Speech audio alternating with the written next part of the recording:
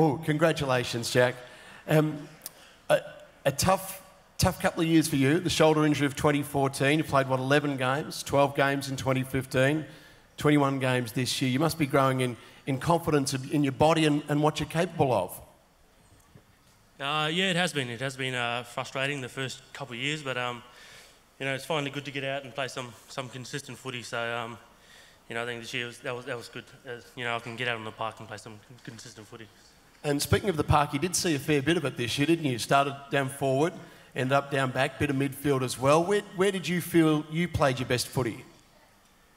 Yeah, look, I'm not too sure, but I've definitely enjoyed my time down back and through the midfield, and I've learnt a lot this year, and I'm going to continue to learn and continue to improve.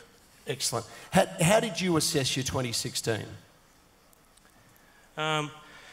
I think the main thing for me was just getting out and play some consistent footy, and I think JC was a big part of that. I've learnt a lot from him in my body and that. So just the main thing was just getting out and play some footy this year. You've played great footy, Jack. Your third season, and you're in the top 3 in the club champion. Congratulations, ladies and gentlemen. Jack Martin. Well done, mate.